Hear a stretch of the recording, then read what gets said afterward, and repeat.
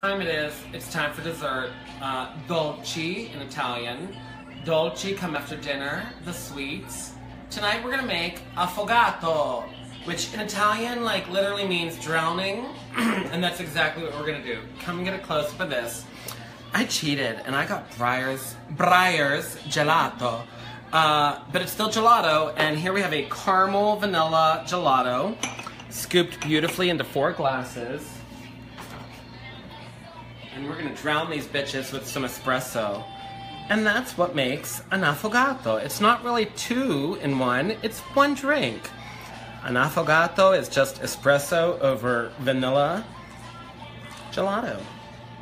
And it makes a fun, delicious, energizing, sweet, tantalizing dessert. Et voila, so easy. So you try it at home, let me know what you think. And that's it, we're gonna have dessert. Buonanotte, ciao.